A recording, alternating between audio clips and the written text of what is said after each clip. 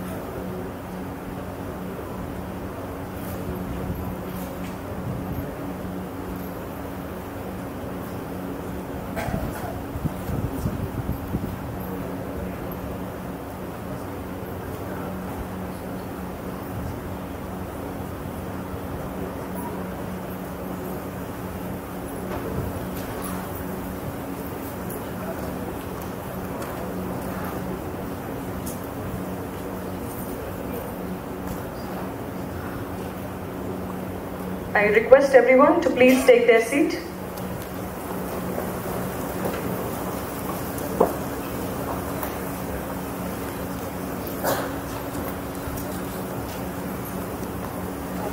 I request all the dignitaries to kindly occupy their seats on the dais.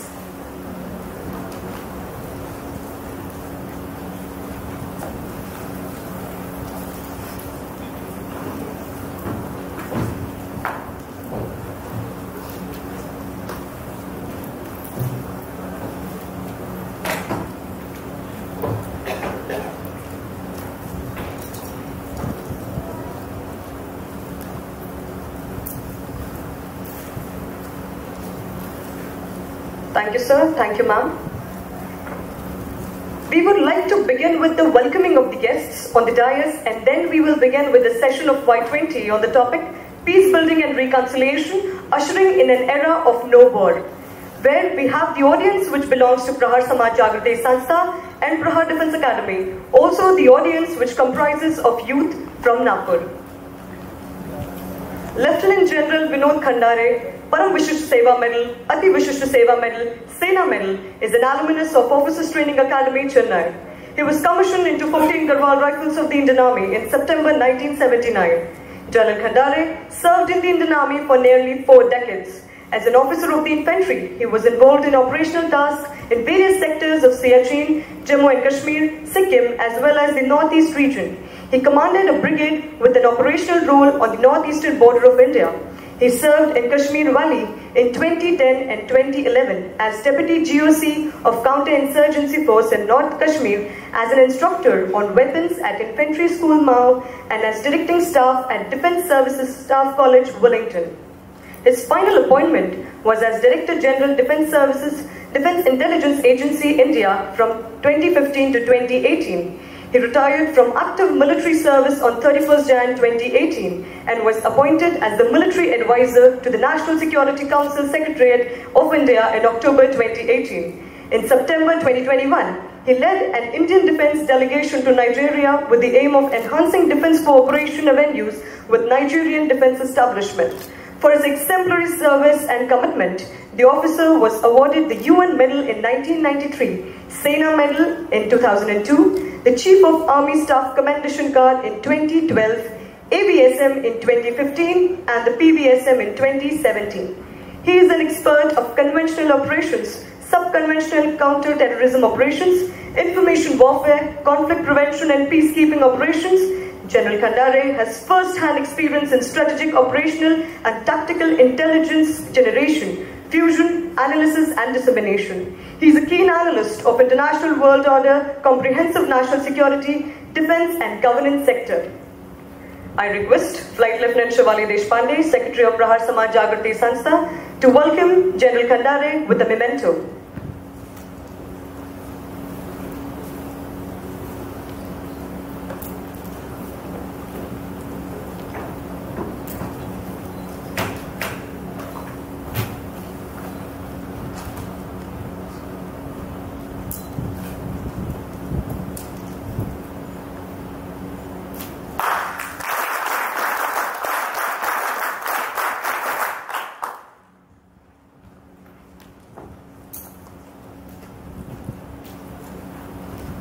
Thank you, ma'am. Devansh Shah is a young professional currently serving as a policy consultant to the Honorable Minister of State for Communications in the Government of India. Notably, Devansh also holds the crucial role of Y20 Track Chair for Future of Work, where he oversees key areas such as Industry 4.0, innovation and 21st century skills. In addition to his professional endeavors, Devansh is also a socio-political activist, is actively involved in collaborating with government and private universities to contribute to the drafting and implementation of the mental health policy. He has also earned various prestigious recognitions for his work, including being featured on the esteemed 25 under 25 list by the Young India Foundation. His other notable feats include securing world records for the largest menstruation awareness campaign and Model United Nations. I request Flight Lieutenant Shivali Deshpande, Secretary of Prahar Samaj Jagruti Sanstha, to welcome Mr. Devansh Shah with a memento.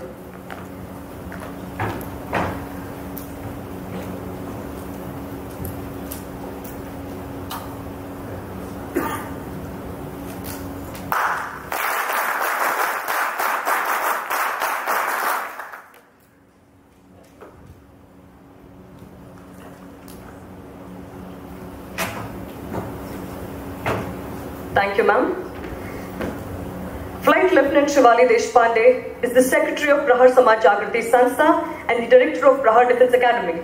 She was commissioned in the Indian Air Force in 1997. She is the first girl in the country to command a passing out parade at the Air Force Academy. She provides expert guidance to Prahar Vasudev Leela Military School, a venture of Prahar organization, conducts residential and non-residential adventure camps for school children, MBA students and also for corporate sectors. She motivates and guides the youth aspiring for armed forces. She is recognized for public speaking. She was adjudged the best senior wing NCC girl cadet of the country at the Republic Day Parade in 1993 and was awarded a gold medal by the then Prime Minister of India, Shri P.V. Narasimha Rao at Republic Day function at New Delhi. Under the Youth Exchange Program of the National Cadet Corps, being the All India Best Cadet, she was the Indian delegate to the United Kingdom in July 1993. She was also awarded Outstanding Women of Nagpur for exemplary social work by the Nagpur Municipal Corporation in the year 2015 and 2019. She received Section Samarpan Award from the Sakad Group of Newspaper and JD College of Engineering. A special award at the hands of Param Pujaniya Govind Dev Giriji Maharaj was given by Mardikar Parivar and Yuva J. Pratishthan to Flight Lieutenant Shivali Deshpande for imbibing soldierly qualities in the youth. She appeared as a celebrity and a motivational speaker on Dr. Subhash Chandra's popular Zee TV show, Such. She believes in motivating the youth and channelizing their energy in the right direction. I request Mr. Sulabh Deshpande to welcome Flight Lieutenant Shivali Deshpande with a memento.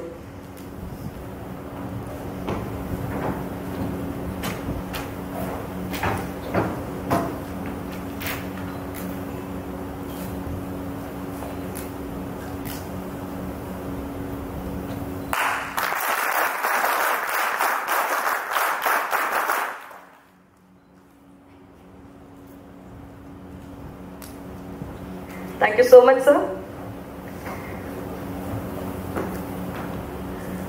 Sulabh Deshpande is a young and dynamic entrepreneur who has made a name for himself in the field of entrepreneurship.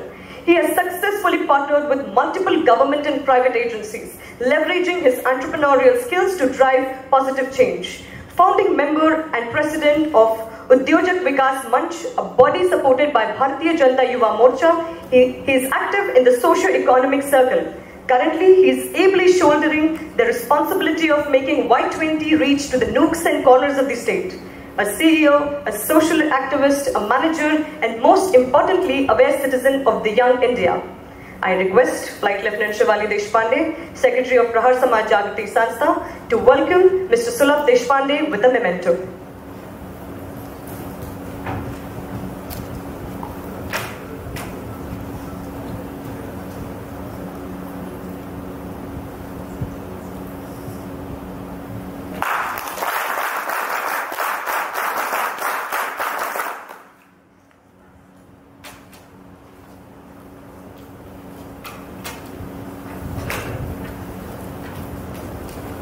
Thank you, ma'am. India has assumed the presidency of G20 on 1st December 2022 for a period of 1 year, that is up to 30th November 2023.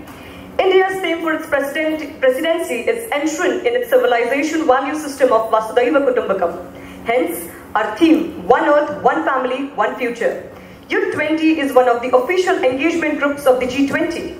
The G20 engagement group will organize discussions pan-India to consult the youth of the nation on ideas for a better tomorrow and draft an agenda for action.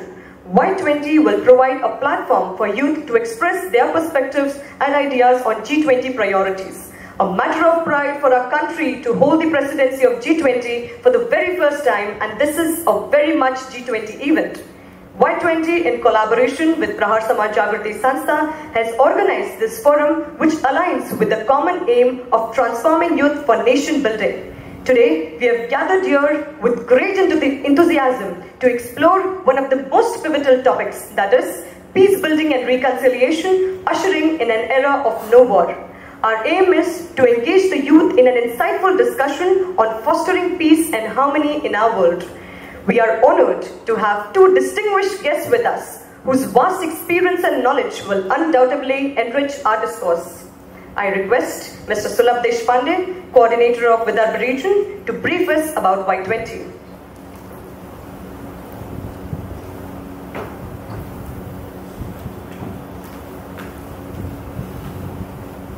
Honorable Dice, Lieutenant General Mr. Vinod Khandare.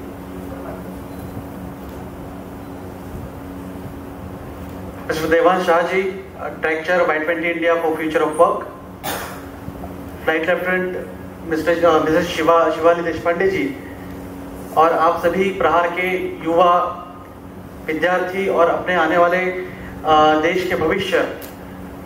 Y20 is a movement which is engaged by the G20, and G20 के multiple जो engagement groups है उसमें से one of the एक engagement group जो है वो Y20 है.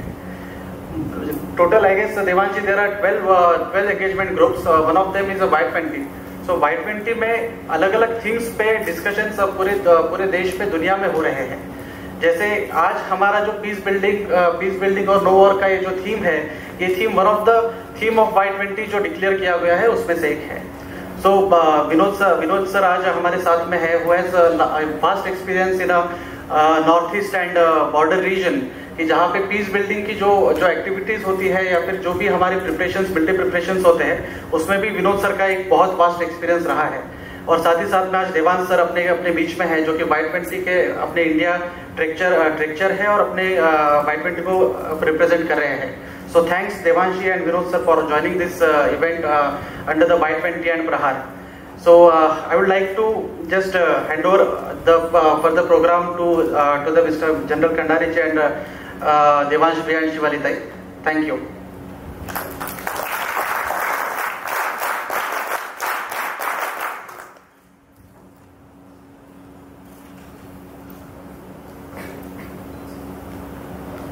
Thank you so much, sir.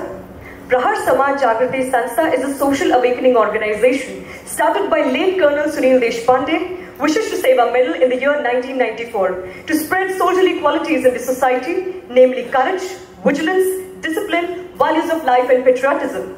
I humbly invite Flight Lieutenant Shivani Deshpande, Secretary Prahar Samaj Jagruti Sanstha, to address the gathering.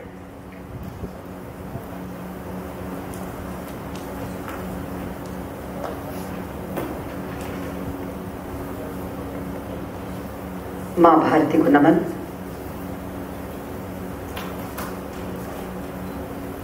Today's chief guest, Lieutenant General Vinod Khandare PVSM AVSM, Mr. Devansh Shah, Track Chair Y20, Mr. Sulabh Deshpande, Coordinator Y20 Vidarbh Region, esteemed guest sitting in front of me, and my dear brave Praharis, Jai Hind. At the outset, I would like to thank Mr. Devansh Shah and Mr. Sulabh Deshpande to have organized this beautiful Y20 series all over the country, because this was very much needed. The voice of the youth should be heard. And the various topics that you have chosen, Mr. Shah, I think are excellent, brilliant, on which there should be more brainstorming sessions. And the crux of these brainstorming sessions should be taken by the world leaders at their platform. And there should be some actual work on the ground which should take place. As you all know, Prahar Samaj Jagruti Sanstha has been working in Nagpur since 30 years. It's a brainchild of late Colonel Sunil Deshpande. He was a visionary man, a man who had dreamt big for the youth of this country. And when General Khandare and I, we were discussing, a very wonderful sentence General Khandare said, that what we are seeing today, this Colonel Deshpande had dreamt 30 years back, that the youth is going to be like this. And this is the way that the youth should carry on. I think we are fulfilling what Colonel Deshpande had thought about. Prahar Sanstha has been always engaging with youth. There have been various sessions that we have organized, various brainstorming sessions on the prevalent vices in the society. And guiding the youth towards joining the defense forces is just one part of what Prahar Sanstha is doing. Basically, Prahar Sanstha started with organizing residential camps of small children, where we started imbibing in them the qualities that are required for the youth to grow, and for the qualities which are required for the youth of my great nation, Bharat. Because somewhere we knew that the world is going to look up to India, because India is going to lead the world. Today when we talk of Vasudhaiva Kutumbakam, the world is looking at the youth, that is you all. And it's you people who are going to lead the world, carry the flag high of Ma Bharati in this entire globe. Prahar has been into transforming youth for nation building. As we always say, whenever we Praharis, we interact with each other, I always tell them, whether you might join the forces or not, it is just about okay. What I want from you is that you people should become the soldiers of the society. And this is what is very much needed. When Colonel Deshpande started this organization, since those days, the society was prevalent of these vices, that we were very self-centered, we were selfish. And this thing has been growing over the years. I remember that Colonel Deshpande used to always say, शहर में धुआं उठता है उठता रहे, शहर में धुआं उठता रहे, अरे आग किसके घर में लगी है, कल पढ़ लेंगे अखबार में. This is the sorry state of affairs of our society and our culture. We become so selfish. We don't know who our next door neighbor is. We are not concerned about what is happening in front of our eyes. And the news that we read nowadays disturbs the youth, sir. It disturbs the youth. And that is when the youth comes up with various questions as to, if we take a step forward, will we get some protection from the government or per se from the local police? And then that, holds the youth to take a step forward. They come back thinking all this. This needs to change. And I'm very sure these Praharis, when they grow up, sir, they might become one of the ministers, or, I tell them you have to become the Prime Minister. One Prahari will definitely become the Prime Minister of my country. And that is how we are going ahead, going forth. We've guided and trained about 50,000 young children in our summer camps. We give them sanskar varga. We teach them all these Indian cultural values, and we've been working amongst youth since many years. And this is exactly the forum which we wanted. So I would like to request Mr. Devansh not to stop here, because G20 presidency will be next year handed over to some other country, but to continue this flag which you have begun. This should be taken up by all youngsters, and this should go on. The voice of the youth should be heard, and there should be certain concrete steps taken, sir.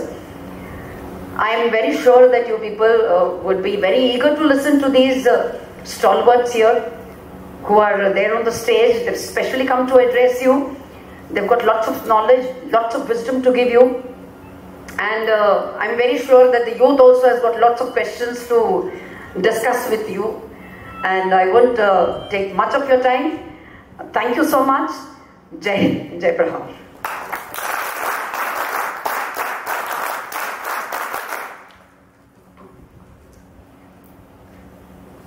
Thank you so much, ma'am.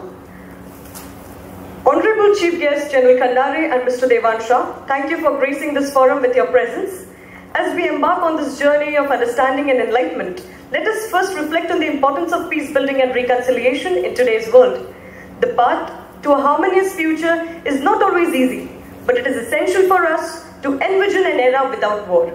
Today's discussion holds particular significance for the youth who are the torchbearers of tomorrow. In a world plagued by conflict and division, it is vital to equip our future leaders with the tools to navigate complexities and promote peace.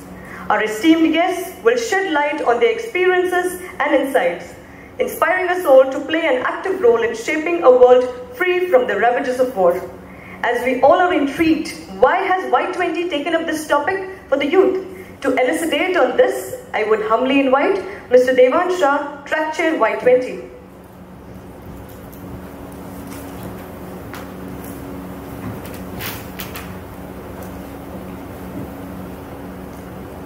Esteemed Dais, Honorable Lieutenant General Vinod Khandare, Flight Lieutenant Shivali Deshpande ji, Sulabh. First of all, before I say anything else, I must say that I am absolutely humbled to be here on the dais today, to share a dais with stalwarts such as Vinod Khandare ji and Shivali Deshpande ji. It is an experience which I believe I haven't experienced yet. So I first of all like to thank Prahar and Shivali Deshpande ji for organizing this. Thank you so much. As you said, it is imperative that the voices of the youth are heard today, because, and I'd like to correct the Master of Ceremony, I'm so sorry for this, but the youth are no longer torchbearers of tomorrow. We are the present. When India is a nation that is 70% young, we are no longer the future. We are the present of India. And I believe it is our right to claim an equitable stake in the decision-making process. Therefore, it is necessary that any organization, government or multilateral body that aspires to create change, to see a difference, to have a vision of change, must include youth in its dialogue processes.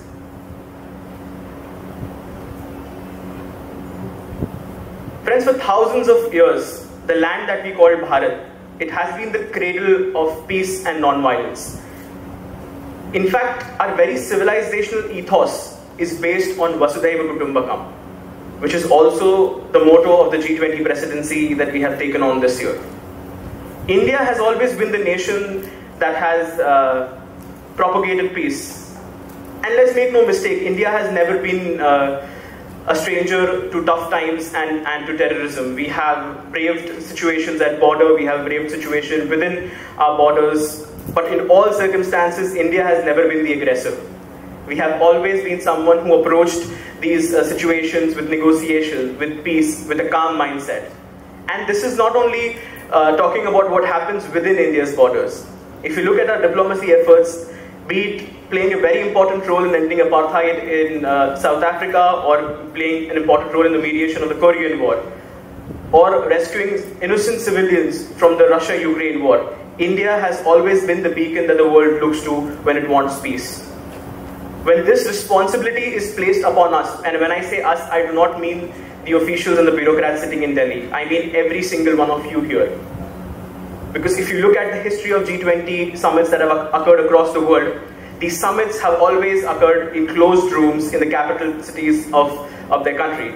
It has never been done before, where students, young activists, lawyers, every single individual has been made a part of the presidency that the nation shares. That is the message of Jan Bhagidhari that I, as a Y20 representative, bring to all of you. What we do here is not a mere discussion that ends in the four corners of this room. The discussions that happen here, we want you to ideate on them, we want you to think on them, deliberate on them, and when you come up with new ideas, we want you to share them with us. Because what happens next is the Y20 India team carries forward all these ideas, aspirations, and the values that you bring with yourself to the negotiation table when we meet other countries. And that's when we proudly say, this is what the aspiration of the young India is. This is what it truly means to be Indian.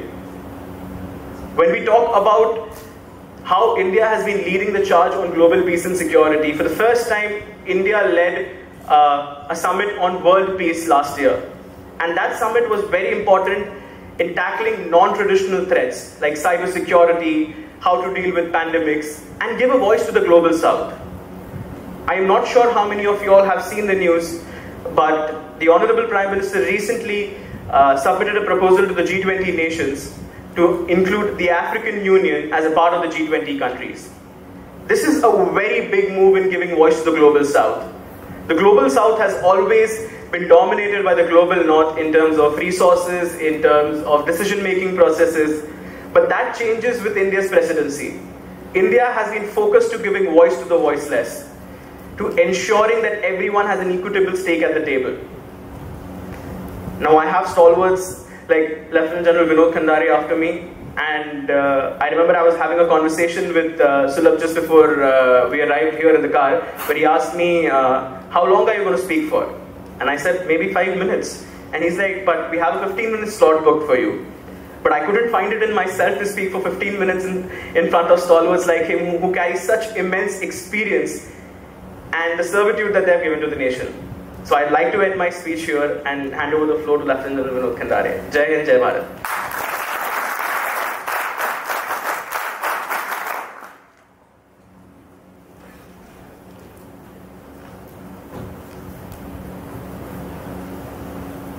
Thank you so much, sir, for your profound thoughts. Your perspective as a peace advocate is invaluable, and we are grateful for your presence today.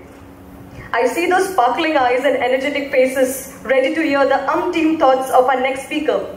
Without further ado, I humbly invite General Khandare, patron of Prahar Samaj Jagruti Sanstha, to deliver his keen address, sharing his perspective on peace building and reconciliation.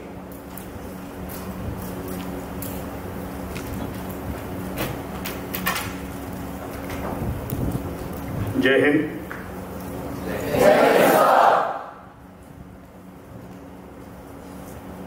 The dignitaries on the dais, Mr. Devansh, Sulabh Deshpande and Shivali. Firstly, my immense gratitude to Ishani for giving such a laudatory introduction about me. When you speak about someone so much, then the challenge is more for the speaker. I want to start by remembering and giving my respect to my senior, late Colonel Sunil Deshpande and Mrs. Deshpande, who is sitting in front. They both gave the best years of their life for creating what is sitting in front of us. And having given respect to my worthy senior, I want to possibly remind each one of you what Shivali said is right. Maybe we are looking at a gathering which will have many future leaders. She said possibly one Prime Minister. I look at many Prime Ministers, Presidents, Chief Ministers, because this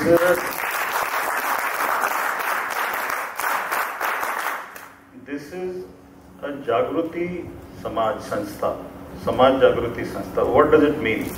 We are not creating only one type of leaders. We are creating a whole range of leaders in multiple disciplines for the society. Now, what do I mean by society? You know, the Western thought is there is a country, there is a nation, but India is different. India is a civilizational state. What it means is, at one stage we had the Maurya Empire, we had the Gupta Empire. Different stages of history we had different empires with different boundaries. But the civilization was the same, whether it is from Afghanistan to Vietnam. The civilization was the same. People from one end of the country could go for Tirtha Yatra to another part of the country and no kingdom in between would stop them. Rather, all the kingdoms in between would look after these Tirtha Yatris.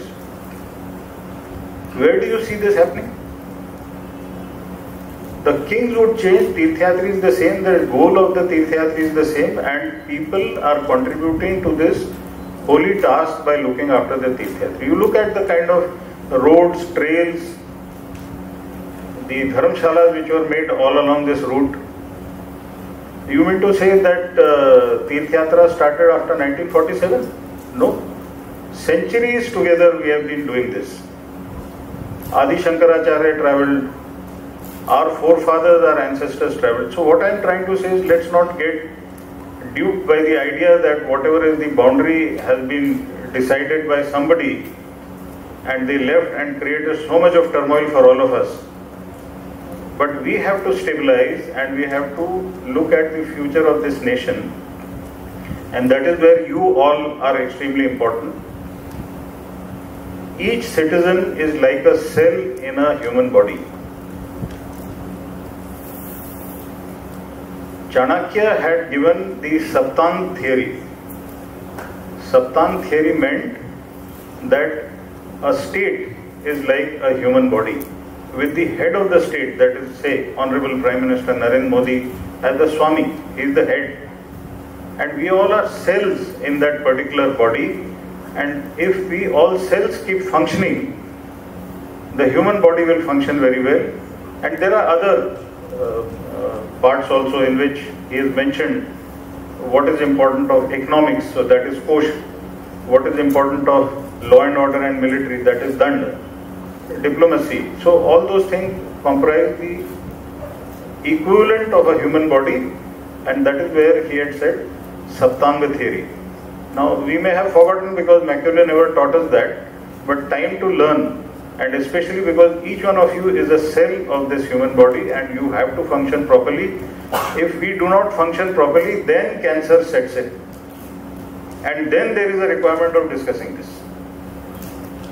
If the cells were to function properly, we would not reach a crisis where we have to start thinking of truth, reconciliation, looking at an era where there is no war. We'll come to that also. But essentially, every society and every state wants peace to prevail so that they can grow. So these are the two fundamental issues in any state or society. for which peace is required, that is growth, and for growth you need security, and for security you need growth. What it means is, if you have to prevent a war, you have to deter a war, whether it is external or internal, you must have a good law and order system which you must be able to afford, for which your economy has to grow. So that is where the balance comes, growth and security. Without growth, there will be no security, and without security, there will be no growth. And when these two go in a proper balance, nobody from outside can challenge you, and nobody from inside can disturb the country.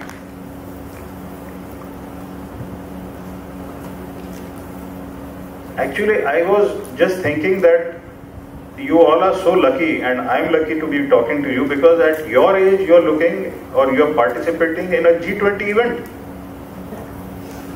Even your parents wouldn't have been so lucky. So that puts more responsibility now on you, and that you have to shoulder it properly. The first time I possibly took part in such an event at national level was when I was in class 11th. But global event, I really feel very happy that eminent people like Mr. Devansh, Shah and Sulabh Deshpande, they have brought this opportunity to you, making you aware what we need to do. Now, coming specifically onto the topic, does every human being want peace? That depends on your prakriti. There is someone whose sanskars given by the parents and given by the community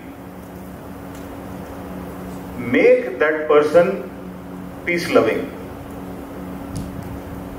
There may be some individual whose sanskars are such that he may not want peace. He is a mischievous kind of person, and that is prakriti, that is natural, you know.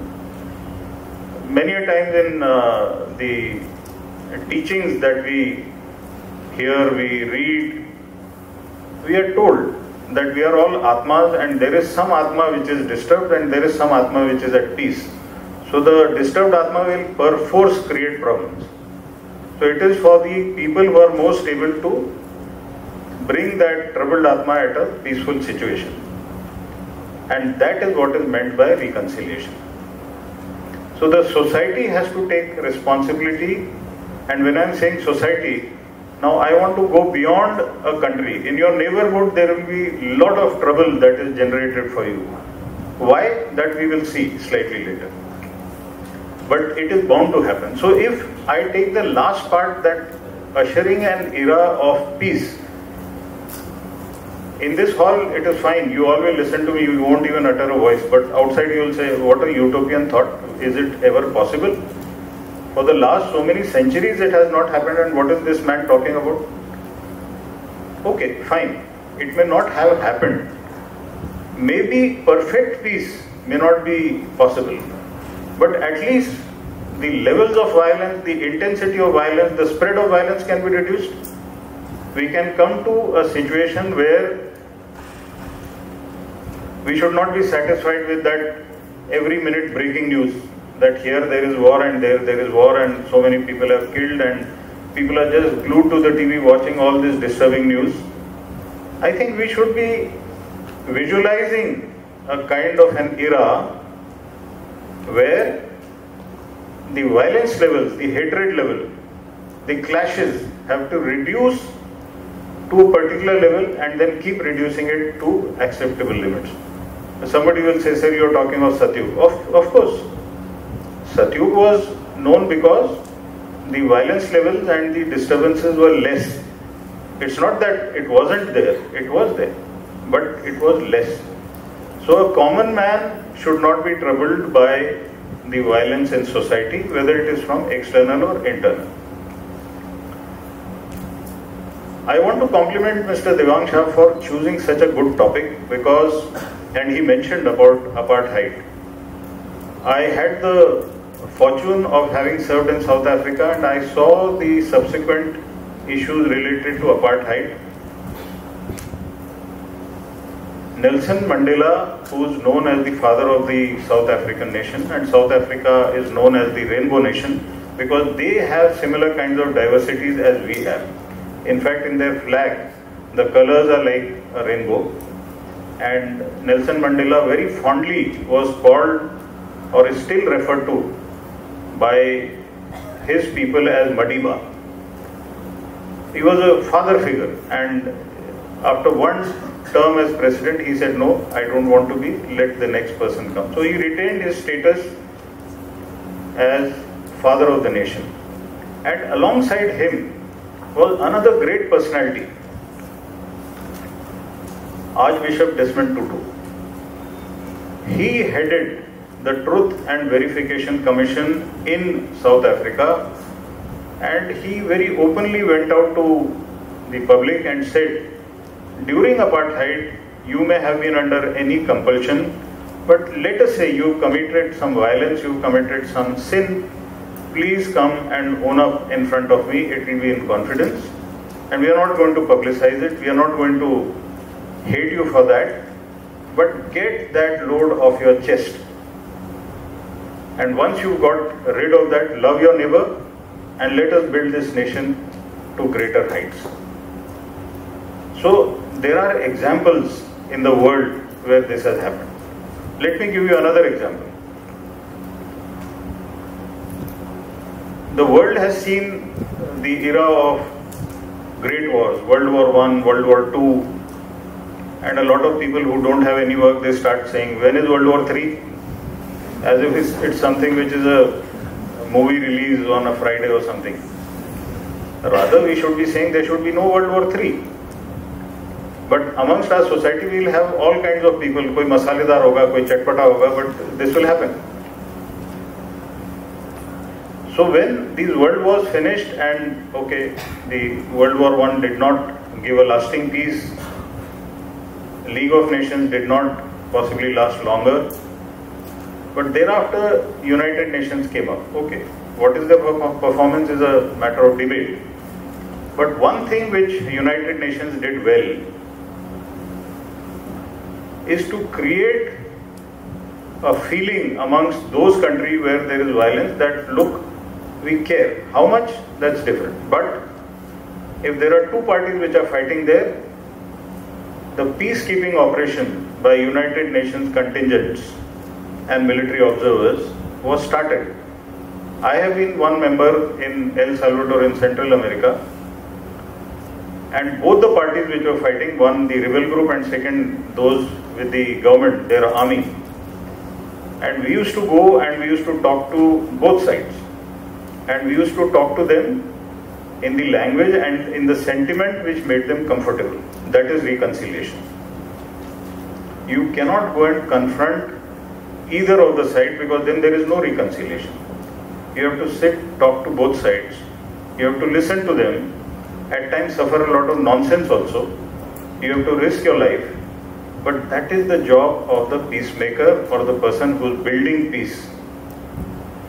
You can separate two forces, and that is what is the first stage. Whenever there is a peace-making exercise, the first step in that is separation of forces, in which you have to separate both the sides by the number of kilometers that you may decide.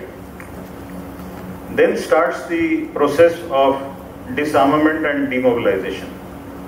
Disarmament is a term which is used for the non-state, that is those who are opposing the state. For them it is disarmament, and for the state it is demobilization, that you reduce your army. And the third part is most important, that is reintegration into civil society. So those rebels who have handed over their weapons, now they are vulnerable. They don't have a job. If you do not reintegrate them into society with honor and with financial stability, they will again find some nonsense to do. So that last part is extremely important, that is reintegration into civil society. Now, when I landed up in El Salvador, very typical of at times how governments function, nobody told me that the place where I was going, the people don't speak English. They speak Spanish and I never spoke Spanish. So I landed up there and suddenly I felt like a child. You know, you can't even tell a person that you're hungry because your words for hungry and his words for hungry are different. But anyway, I started learning Spanish along with these two people, that is their army and the rebels. And it gave them more comfort than what comfort I got, because they started feeling that ye to apna hi hai. And when they started teaching me Spanish, I learned so many words which were not in the dictionary. Now I don't mean bad words, I am saying those words which were like a rifle, it is not normally mentioned in a book. Anti-tank missile, it's not mentioned. A compass may not be mentioned. So I was learning those because that was my job, how it is to be done. When I was learning with them and I was talking to them in Spanish, whatever broken Spanish, and in about a month I was able to converse. In about 3 months we were very good. We were two of us, one Major Malve and I was the senior of the two, so I was the senior of the two. So one day I was surprised because one of the rebels asked me, tell me something about Bhagavad Gita. And I was lost. I said, from where the hell has he understood about Bhagavad Gita? But anyway, in jo bhi tuta futa Spanish, I could start telling him he understood something. He posed as if he understood everything. And then I said, but how come you know about Bhagavad Gita? He says, don't you know that the president of our country goes and visits Satya Sai Baba every year? I said, no, I don't know.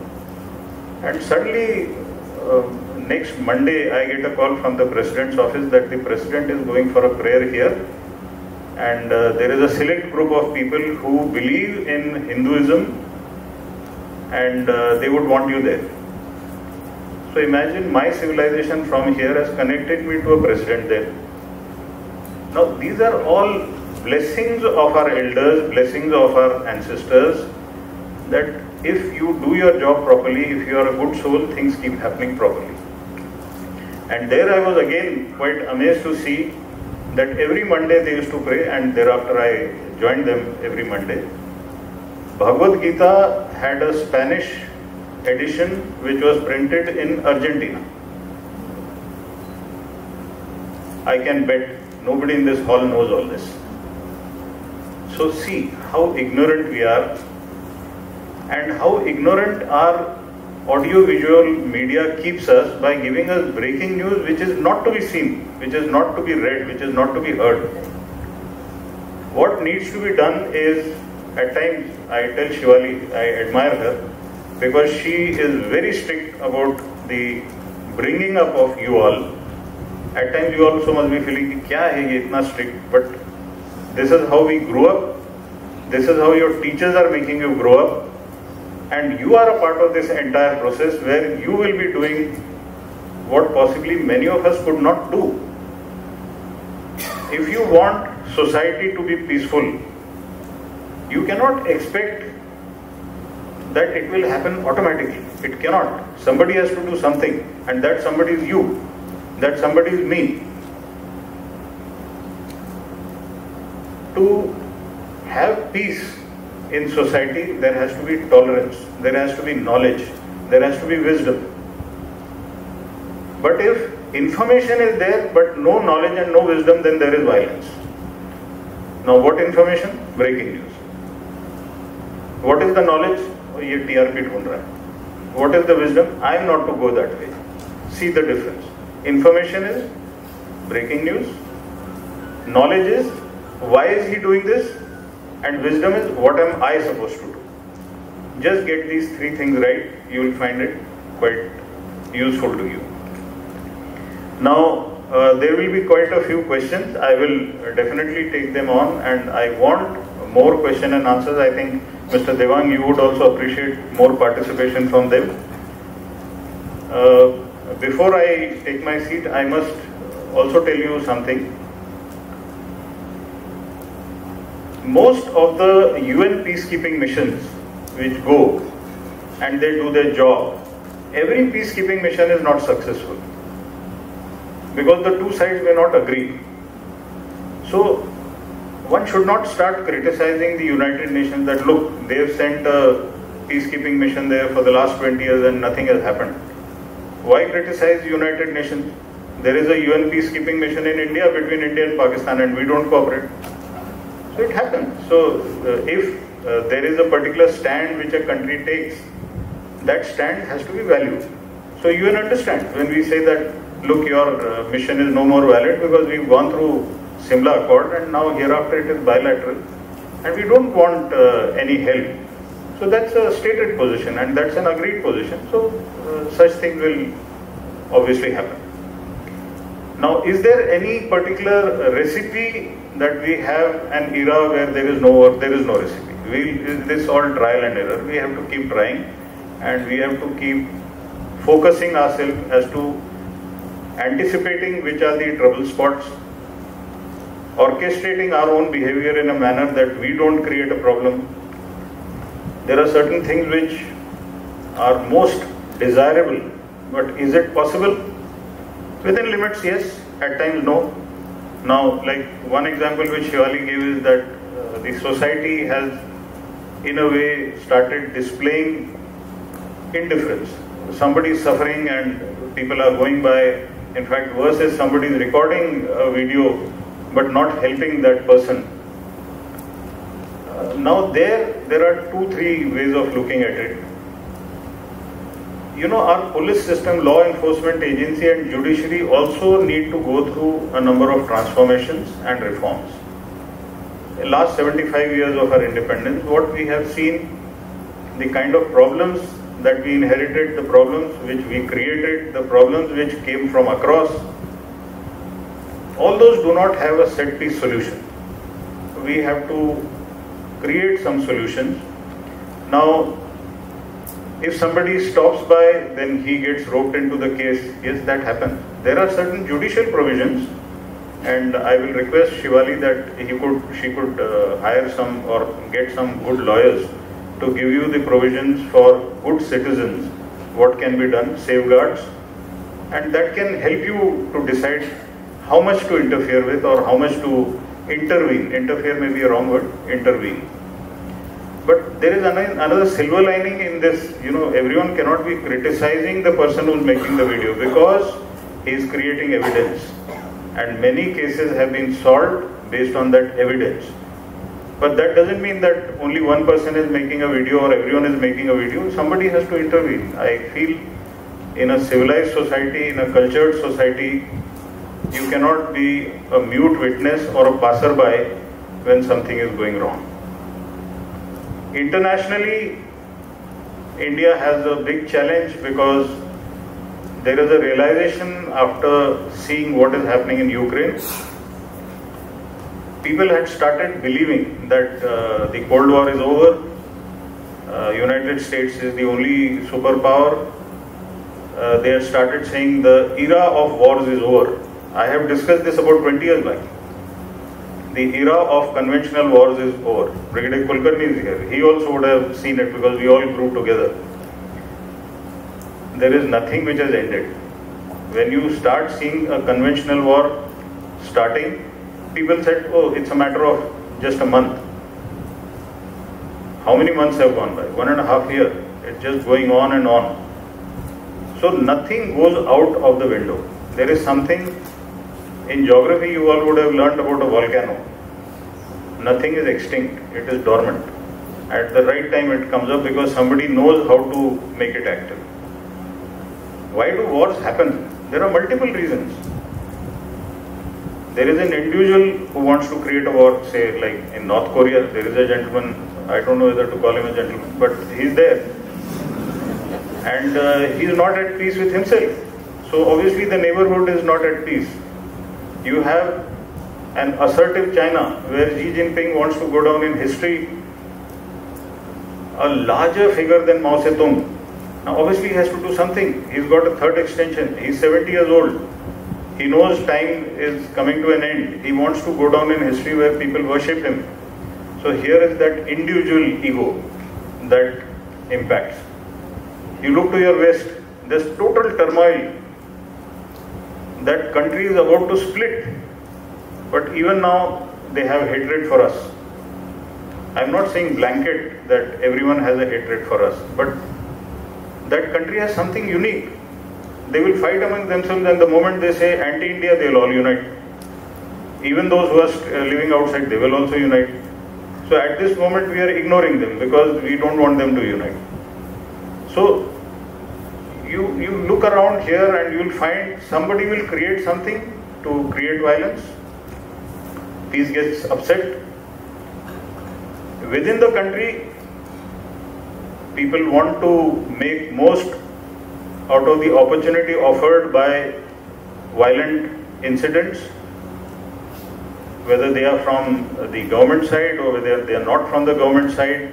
There are people from outside who are funding them, there are people who instigate them, and in the present day, with the social media and the cell phone with each one of us, the kind of cyber disruptions which have come up, you can light a fire in any segment which is empowered digitally.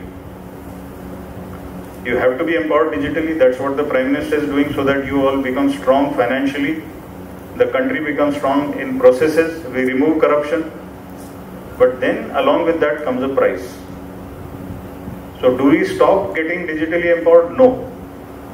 We have to become stronger in terms of resilience about the content that comes to you and the content that you proliferate. If you are going to spread rumors, you are as much involved in the crime as the person who started it. See, it is something like a person who steals from somewhere, चोर, उसने आके कहीं से चोरी किया और चोरी का सामान किसी को बेच दिया, जिसने खरीदा वो भी उतना ही बड़ा गुनहगार है. Same is the case with information proliferation. If you are spreading a fake video, then obviously there is something wrong with you. But if you spread a positive video, then you are bringing peace. So these are small steps which I think we all need to practice. And the more we practice and the more we ask our colleagues to practice, when you go back, you convey this to your family, extended family, your friends, just see the kind of positivity that you would have generated. Exactly 20 minutes, surely. I'll take my leave. Thank you.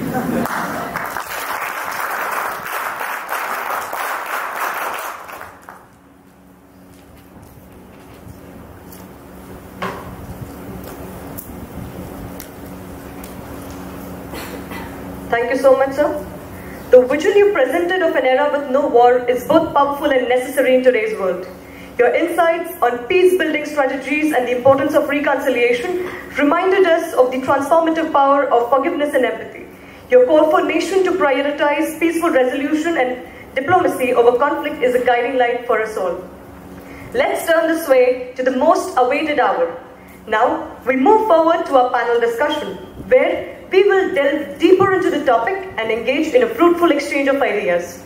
We encourage our esteemed guests to share their thoughts, and we invite questions and contributions from the audience as well. Let us explore the various facets of peace building and reconciliation and the pivotal role the youth can play in fostering a world without war. So let us take our first question. Yes, please.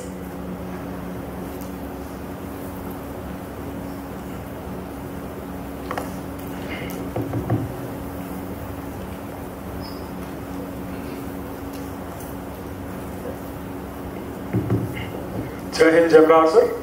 My name is Prahar Samaj. I am the Administrative Officer of Prahar Defense Academy. Sir, as we know, the topic of our today's discussion is ushering in an era of no war. Sir, we know that, as you said, that the first requisites are growth and security. And I believe in that yes, stability and unity among the countrymen is very important for peace to prevail. At the same time, sir, we also know that various countries are going under various tackling situations, like they are tackling, say, inconvenience in their security. At the same time, they are tackling the inconvenience in their, say, mobility or violence. Sir, but in the past, India have also faced wars, and I believe that somehow war unites people, because every fragment of the countrymen, from every fragment of the society, when country goes on war, he makes an effort to contribute towards the nation.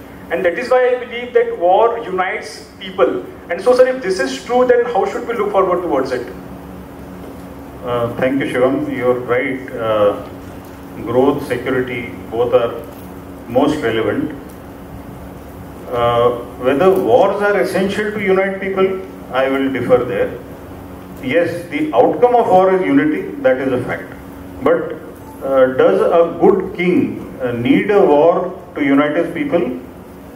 If he is Chhatrapati Shivaji, born in turbulent times, yes, that is correct. But are those times prevalent today? No. So does a Prime Minister today take us to war to unite us together? No, that's not correct. So every situation would be different for every leader. When Chhatrapati Shivaji was born, now at that particular time in 1620, what exactly was happening? 1627 in fact. Some people say 1630. At that stage, there had been a number of invasions from across.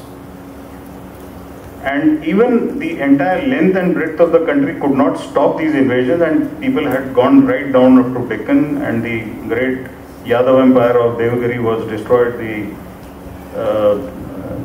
The Krishna Devaraya Vijayanagar empire was also destroyed, and there seemed to be absolute gloom because there were 5 of these invaders, Bahmani kingdom, Qutub Shahi, all those were there, and what was there to give hope to the farmer? The common citizen was the farmer. So Shivaji had to give a hope to the farmer to say, we've not been like this all through. We've always been independent. Swaraj, Khud ka Raj. So that is when he took up the cause to expel the invaders wherever they may have come from and get the same self-esteem for the poor farmer. Otherwise, what used to happen? इधर से आदिल शाही ने attack कर दिया, उधर से कुतुब शाही ने attack कर दिया, उधर से मुगलों ने अटैक कर दिया, उधर Portuguese were doing whatever they were doing in Goa and Bombay. What was the life? This was not the life of an Indian, or like even our constitution says, India, that is Bharat. So this was not the life of Bharat or Bharatiya. So what he did at that time was perfect, absolutely right. Okay, look at another great queen, Ahilyabai. She united the Holkar kingdom based on good governance, based on prosperity. She renovated practically every temple which had been destroyed or demolished. So what was that? She was uniting people by her vision and by the kind of acts that she was doing. So I am giving you somewhere around about a difference of 100 to 200 years around that time. And when you come to this present era, any country which goes to war, it's a very costly affair. You put your country back by 10, 20, 30 years. What happened after World War II? Germany was devastated, even Russia was devastated, Spain was devastated despite the fact that they had not actively participated, France, Italy, totally devastated, Poland devastated. So that entire European belt was gone. It is only because of the Marshall Plan, where USA brought all that money, that a new Europe emerged. If we go through some exercise of this kind, there is no Marshall Plan awaiting for you from outside. So better be strong and deter a war. So instead of waiting for somebody to give you money, generate money. Make your economy strong. Prosperity will unite you. And prevention of a war based on your own capability will unite you. After World War II, the European nations outsourced the security to NATO. They reduced their expenditure on security, and see where they have landed. Now suddenly they are increasing their budget by 5 times. Even if you increase the budget by 5 times, factory तो उतना ही बनाएगा जितनी उसकी capacity है. So, while it may be true in certain circumstances, what is important is growth of a society and prevention of war should be the unifying factor. Thank you so much. Thank you so much, sir. So can we say that crisis brings out the best in humanity? You saw COVID. Yes, sir. Somebody imposed COVID on us. We did not impose anything on them. Right. And we showed our cultural and historical values, civilizational values which we have. Right. We don't even blame them openly. Yes, sir. Thank you so much, sir. Now we take the next question. Yes, please.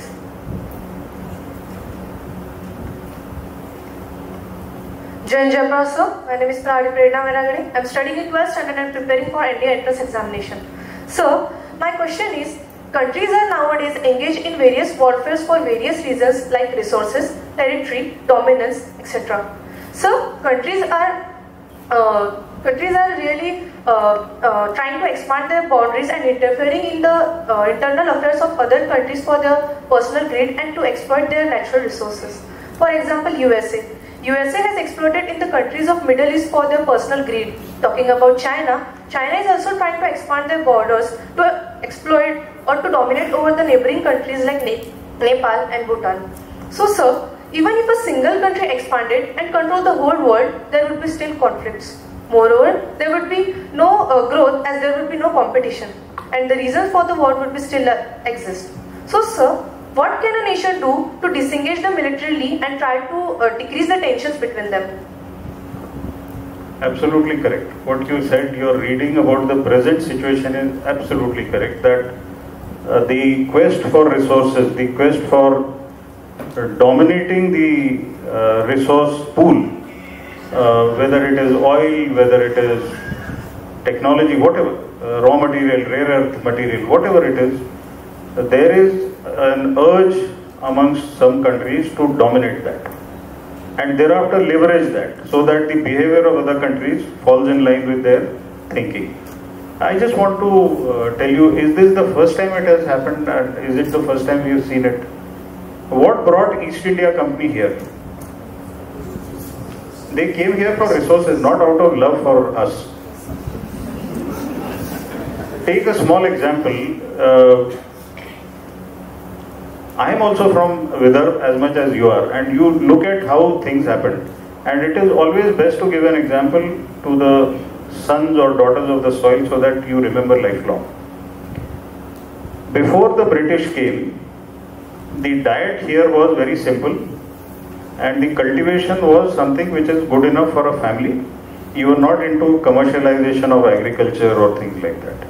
The British came here and they realized that here in Vidarbha, cotton can grow well. In Bengal, they realized jute can grow well. In Bihar, they realized indigo can grow well. And they immediately went in for changeover in the cropping pattern. Most of the land in Vidarbha came under cotton cultivation during that time. We did not need that. They needed it because they were going through industrial revolution. They wanted cotton. How many of you know that there is a railway line or there was a railway line, Shakuntala railway line in Vidarbha? Just raise your hands. Okay, go and Google. You'll see what is Shakuntala railway line. Shakuntala railway line was moving from Achalpur, Yavatmal, Murtizapur for what? There was no sightseeing. It had 8 bogies. Out of those, 6 used to carry cotton. All the cotton used to be collected at Murtizapur, from where it used to get into the bigger railway and go to Bombay, from where it used to be sent to Manchester. From Manchester, that cloth used to come. We used to buy that cloth. Who was benefiting out of that? Whose resource was it? Ours. East India Company. So it was our resource. They came here to take our resource. Otherwise, do you think if you take every inch of United Kingdom, could they have grown cotton there? Could they have grown jute there? Could they have grown indigo there? No. So they made it. They made us do what they wanted us to, wanted them to be doing. Africa. The Americans went into Africa, made slaves out of them and took them to America for their agriculture, cotton, sugarcane. When slavery was banned in USA, the human resource, now I am talking of resource, human resource, it suddenly went out of the window. Now what do? The British were very clever. They immediately said, we will not call them slaves, we will call them indentured labor. 1850 to 1880, from India, shiploads of people were taking to Mauritius, to Seychelles, to South Africa, to Malaysia, to West Indies. These were the indentured labor. They never came back. They couldn't have come back. They are still there. From where did they go? They went from Bihar, Bengal, Andhra, Karnataka, Tamil Nadu. Possibly we were saved because there were enough people from the other places. Why were there people who were wanting to go as indentured labor? Because they were starving. They had nothing to eat. So they went and they stayed there. Okay, now to their credit they have done well. But this is a continuous fight for resource. Where is it? How do I get it out? Today that whole thing has shifted into oil, energy.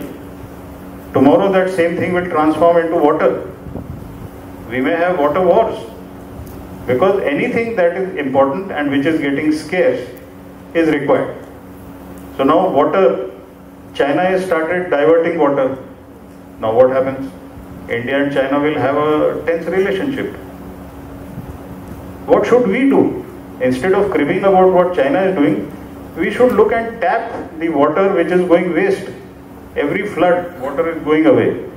We are responsible for that. We should correct it.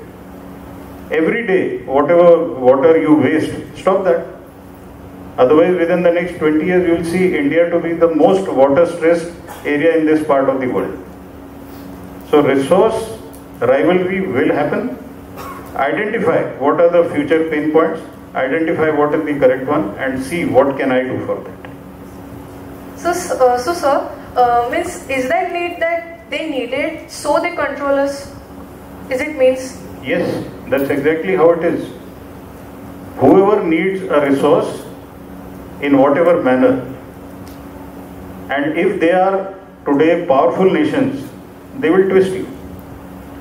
So what is the option? Instead of grudging and cribbing, become powerful. Thank you, sir. So no wonder why Bharat is called as Sone ki Chidiya. With this, let us take our next question.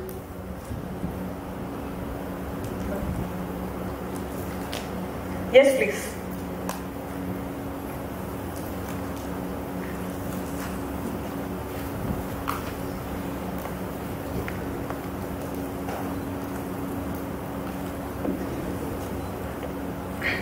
Jai Hind, Jai Prahar sir. I am Prahari Caris Francis and I am preparing for the NDA written examination. So, many major wars have occurred in the past. Taking a major example of the World War, where during the World War, a huge amount of damage and destruction was caused.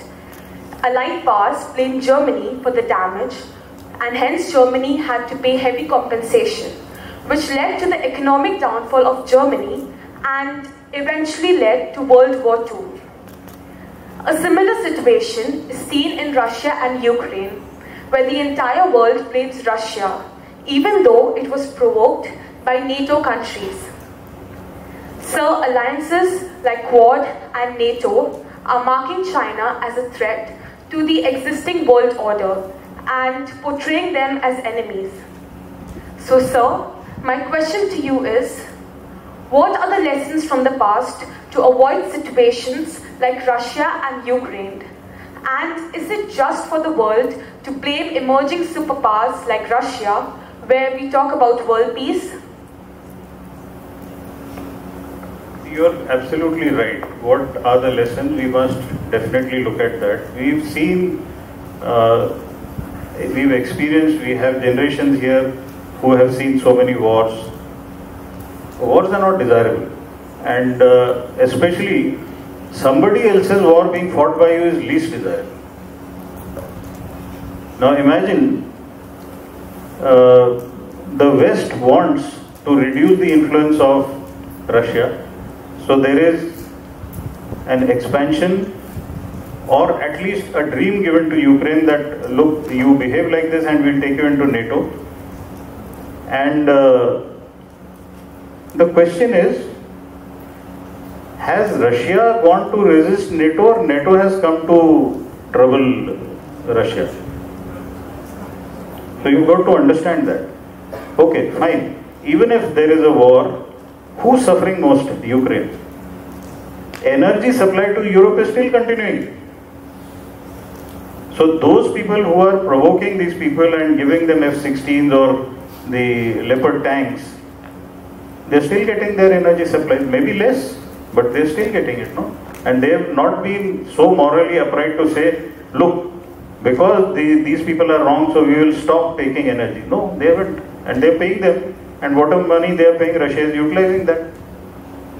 So here is the place where strategic culture and strategic thinking of every civilization is important. Do I meddle with somebody else? Because these two big elephants are going to fight. So do I become one person who is fighting on behalf of the other elephant? You know, there is a saying, when elephants fight, the grass gets trampled. Do you want to be that grass? You have to decide. If President Zelensky had decided what was good for Ukraine, I don't think this situation would have come up. What is the lesson?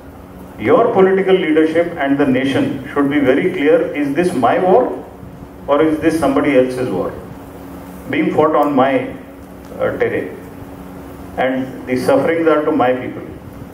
You think India has not been provoked? India has been provoked by one of the superpowers to take a fight with somebody else. We've been telling them, listen, you are a superpower, fine, but this is my decision and we are not going to fight because you want us to fight. So when it comes to Quad, you mentioned correctly, Quad came up not for a military alliance. It came as a response to tsunami. It came up for a humanitarian cause.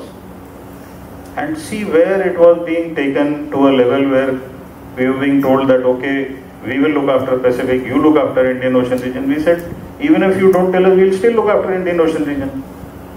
That is our backyard. We will look after it. You don't have to tell us. And let us assume that we don't become active military members in Quad. You mean to say we will neglect Indian Ocean region? We will not. And tomorrow if we have a fight with China on the Himalayas, you think anyone will come to you? You will have to fight it yourself. So your fight is your fight. The others at best may tell you, okay, take 5 tanks, take 20 tanks. How does that matter? We make our own tanks in Madras. So here the strategic culture, strategic thinking, and that is where I appreciate the Prime Minister and the Foreign Minister when they say, look, your problems please sort out yourself, my problems I will sort out myself. I will take my decisions as which is most relevant as per my national interest today and tomorrow. Thank you, sir.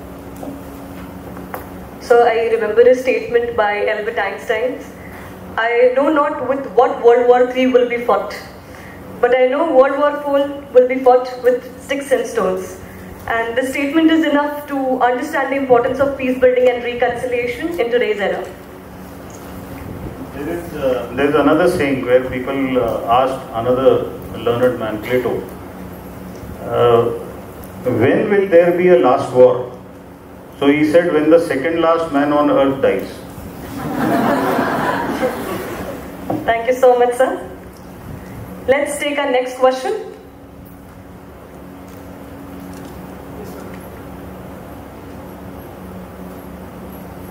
Yes, please.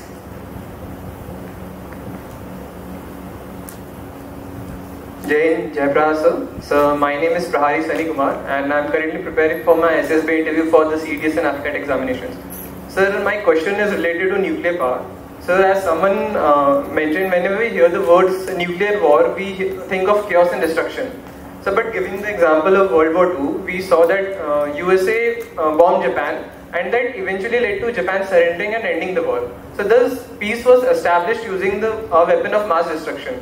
So what are your views on this? And sir, as someone mentioned about Russia and Ukraine war, so we see that USA has been deploying their nuclear warheads in the bordering countries, in the NATO countries bordering Russia, and in response now Russia is also deploying their warheads in Belarus.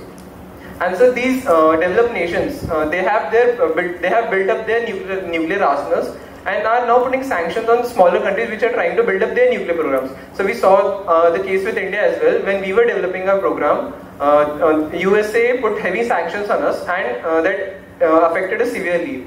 So my question to you is, should these developing nations or the conflict-hit nations focus on developing nuclear programs rather than development when we are talking about global peace? So, sir, I want to ask a connecting question.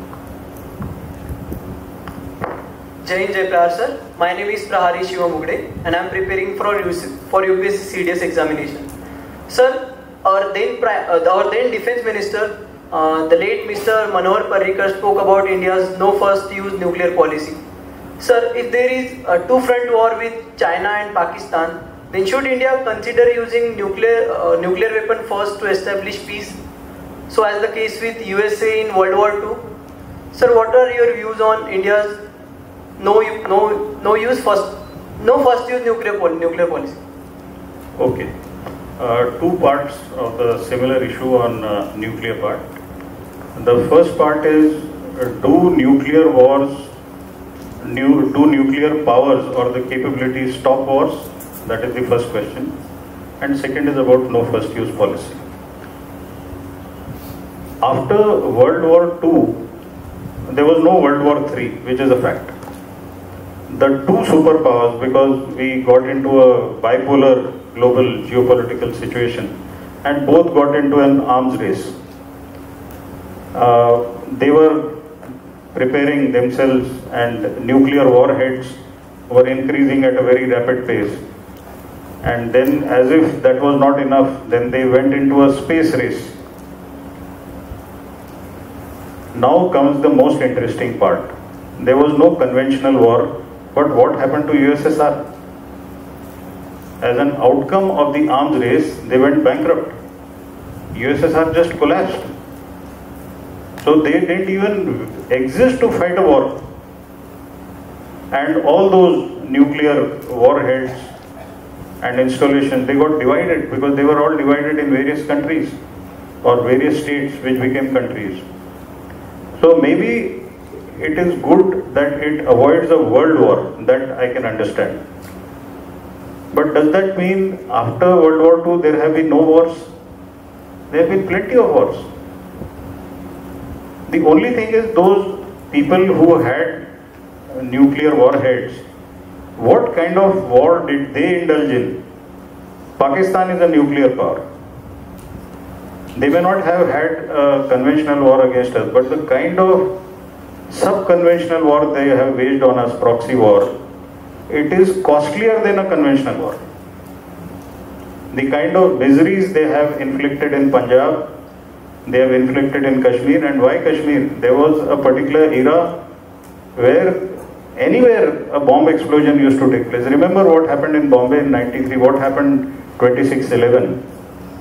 So nuclear power, if it is mischievous, if it is evil, it will do anything under the nuclear umbrella and keep it at a level that you can't get into a conventional war, but a policy of 1,000 cuts to bleed you will continue to happen. So what does that mean? You have nuclear power as well as other capabilities to ensure that your society is still kept peaceful. So nuclear weapons are not the only solution that now I have got 500 nuclear warheads, now I can sleep. No one will allow you to sleep. Today China is going full speed trying to increase its nuclear stockpile. Why? It is challenging the position of USA. So you will see many things unfolding. But because it doesn't have the same number of nuclear warheads, has it stopped China from doing what it is doing in cyber warfare? It is stealing knowledge from USA. So all kinds of warfare will continue. Economic warfare will continue. Intellectual property rights warfare will continue. Environmental warfare will continue. The agricultural security will get compromised. So all these things will happen. So when you look at how to keep your country safe, every particular domain has to be kept safe, which means the job of keeping your country safe does not stop at armed forces doorstep. That's what I started by saying. Okay, coming on to no first use. Incidentally, I was in that gathering when Mr. Manohar Parrikar said that. And we all smiled because we knew what he was doing. You must confuse your enemy. And that's what he did. And thereafter, 2 days later, he went to the media and said, this was my personal opinion. So when a defense minister gives his personal opinion, you can understand your adversary's color of his trouser, what would have happened.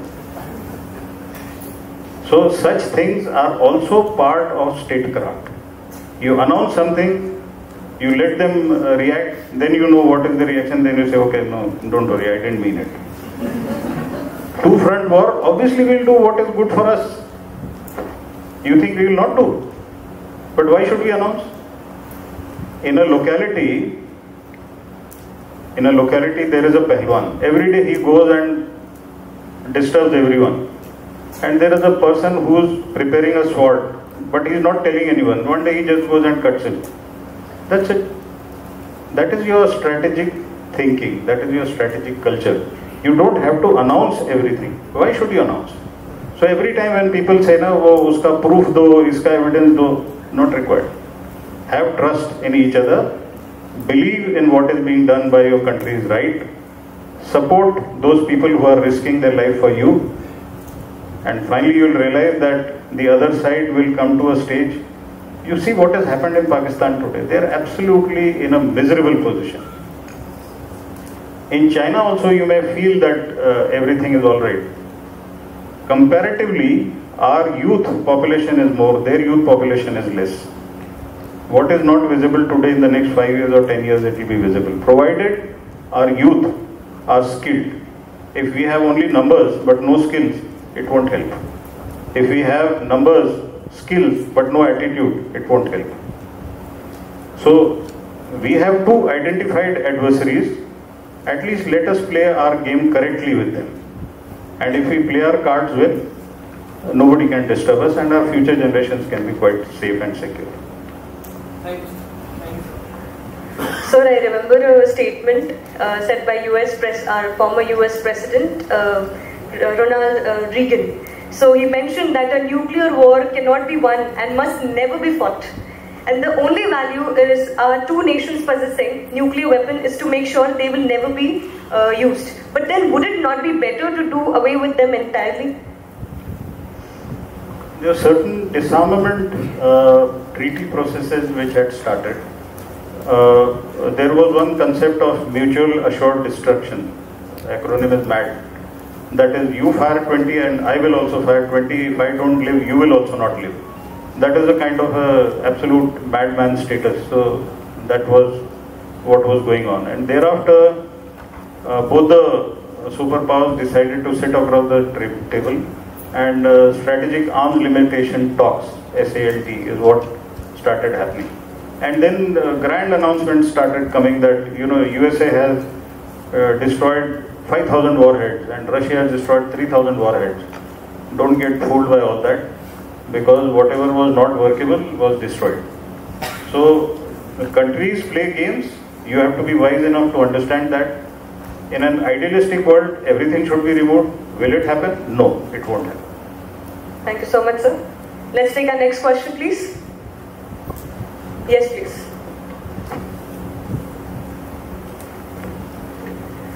Jai Prahar sir, my name is Prahar Samaj Jagruti Sanstha and I am preparing for the ND written examination.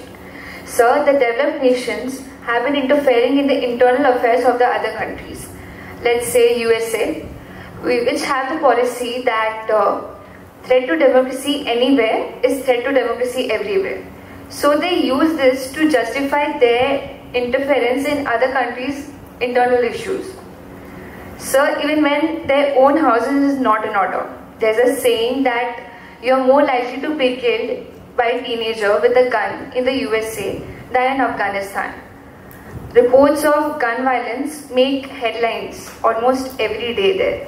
Sir, so my question to you is it right for countries like USA to be the center of discussion on peace building and peacekeeping discussions when they are one of the main contributors of every conflict?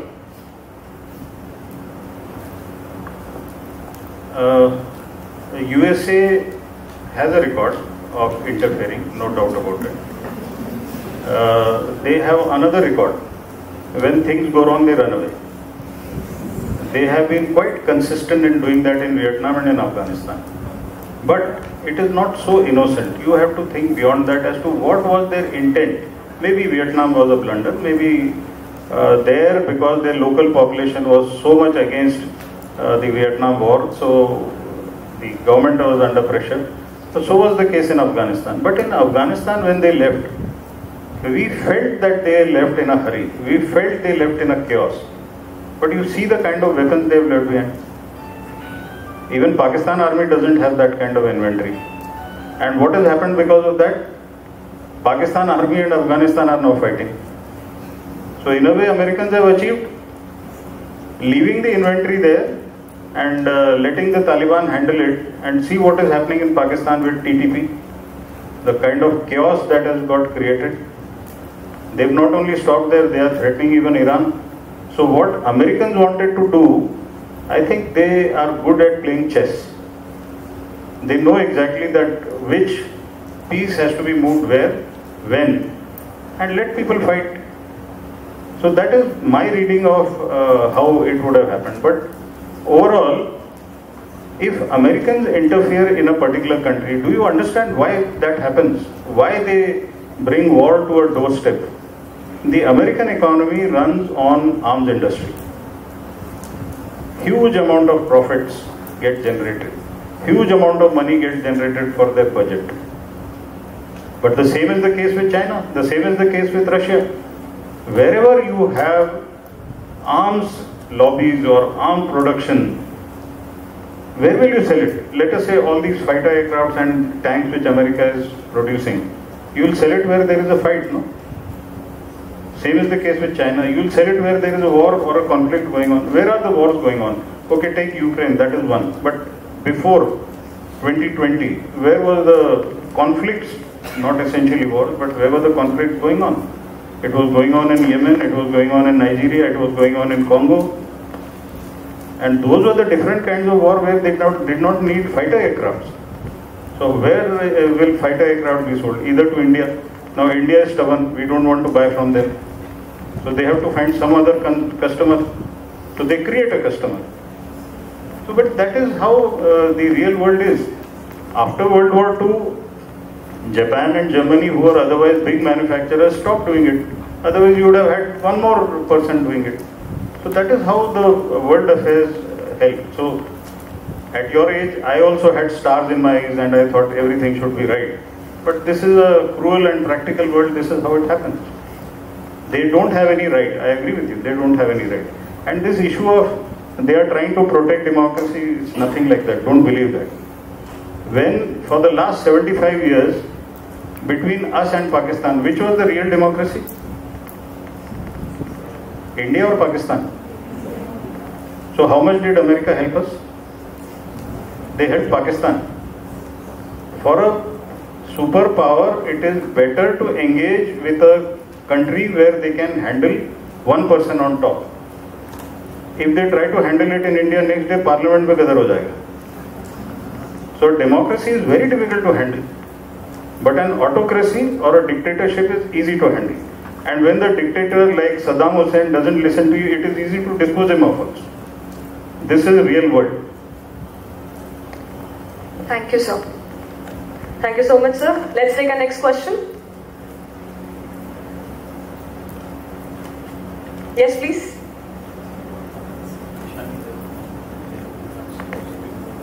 Jai Hind Jabrar sir. My name is Prahar and I am currently preparing for NDA written examination. So my question is, the motto of G20 summit is one earth, one family, one future. The people of this world are a family, and to share a future together, we need a habitable present. But as we have seen, the developing nations have, over the course of time, immensely contributed to global warming due to rapid industrialization and unchecked growth. These countries are the main reason that climate change is a threat to humanity. We often see the global summits like COP that these countries keep preaching the underdeveloped and developing countries to reduce their carbon emissions, although they have the resources and the technology to help and tackle climate change. But rather than sharing them, they are monopolizing them. Sir, what could be the solution to this problem? Thank you for your Thank you. Hello. Am I audible? Yes. Thank you for your question. First of all, I believe when we hear the terms such as the developing nations today are responsible for global warming because of their unchecked use of resources or their rapid industrialization, I believe it's not their fault, but rather the fault of the global north, because they went through industrialization at the cost of our resources. They went through industrialization at a time when the world was not talking about global warming. And now, when they've reached a developed stage, they want to prohibit other nations from growing by putting checks and balances in terms of global warming. Now, I don't mean to say that global warming doesn't exist. It very much does. But what this should mean is the global north should share its resources and technologies with the developing nations. Recently, India launched the International Solar Alliance. 50 years back, 30 years back, nobody would have imagined India leading a renewable energy alliance globally. This has happened, why? Because India went through its industrialization phase. India is now slowly moving towards achieving the superpower status. That is why now the West is now more and more afraid that India is becoming the voice of the global South, and thereby creating checks and balances to ensure that that doesn't happen. When you share renewable resources with the countries that are unable to afford them, or when you remove patents, you encourage cross-border collaboration. This is what encourages people to grow and ensures that there's a sustainable use of resources. I'd like to give a very simple example of our public digital health module. So the digital health module that India has in terms of Ayushman Bharat or the Ayushman card that we've come out with, India is now sharing that technology free of cost with nations of the global south. They don't have to go through all the processes that India did to develop it. This means saving of resources, saving of human time, saving of a lot of otherwise unnecessary energy that could have been utilized better. This is not the same what we observe with the Western countries. The global north always adopts a holier than thou attitude when it comes to dealing with developing nations. It's time they get off their high horse and actually contribute towards the development of the world, I believe. Thank you, sir. Thank you so much, sir. Let's take our next question, please. Yes, please.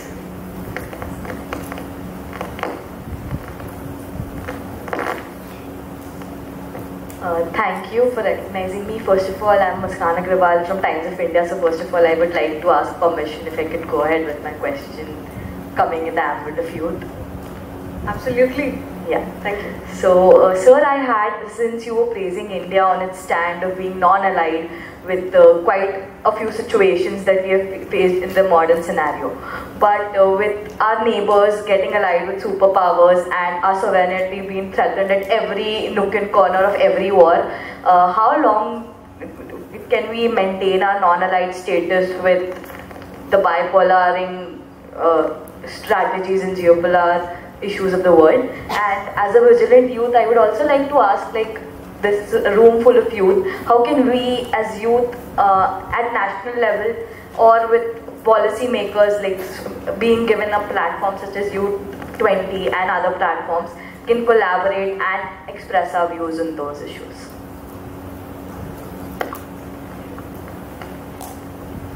Firstly, we started after World War II with bipolarity.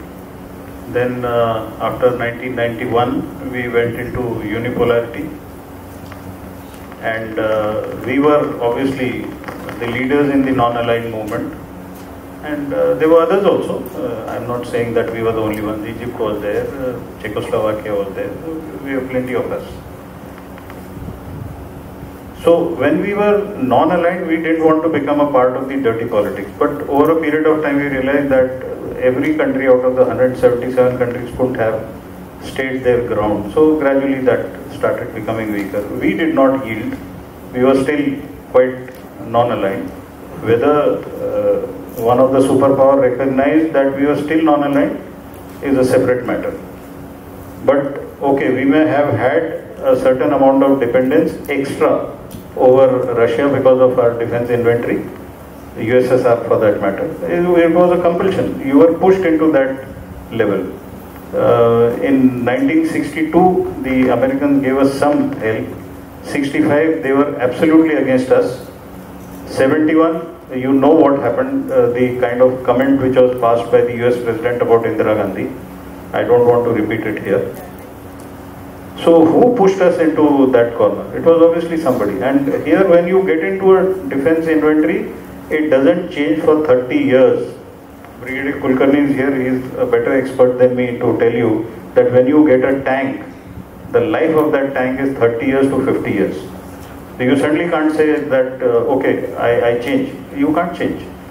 So that is how it was. Now we've reached a stage where this Atmanirbharta has taught us that whichever may be your friend, but you better get your act going.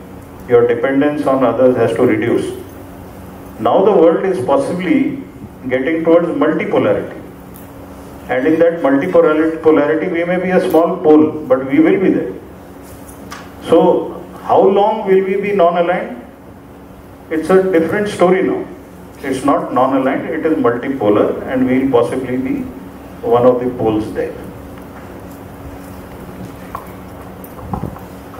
Before I answer your question on how the youth can get involved in policy, I'd just like to add one more point, sir. Another reason why a lot of nations align themselves with a superpower is dependence on resources, dependence on arms and ammunition, or in order to maintain their sovereignty. What we saw in the Russia-Ukraine war is how the American company Apple cut down Apple Pay, that they cut down their digital finance systems, they blocked mobile supply, the supply of mobile phones. Samsung did the same thing to them as well. With India, what we're seeing is we've realized that, we've learned that we're developing our own, we recently launched our indigenous 4G technology as well. We're not dependent on outside nations for communications technology. We have an independent financial digital payment system as well. With the discovery of huge amounts of lithium in Kashmir and in Rajasthan, we're now moving towards creating our own independent semiconductor industry as well. And semiconductor chips are useful in creating every single thing from an anti-tank missile to your mobile phone. It's required in every single thing. So creating independence of these sorts is the reason why we're able to be multipolar and not have to align ourselves. And the second question that you said, how can youth align ourselves at a national level? Obviously, this is an opportunity that has come once in 20 years. I don't believe any of us are ever going to be part of the U20 again. We're all going to be in our 40s or 50s by the time the presidency comes back to India again. So apart from this, there are a lot of opportunities that are out there. We had this conversation just before we got here. We were having a casual chat around a cup of coffee, and I threw a question to the open room. I throw the same question to all of you as well. How many of you have opened up Ministry of External Affairs, Ministry of Education, Ministry of Defense for that matter, websites, and have checked out what their schemes are, what they're offering? It's an open question to the room. If you have, please raise your hands.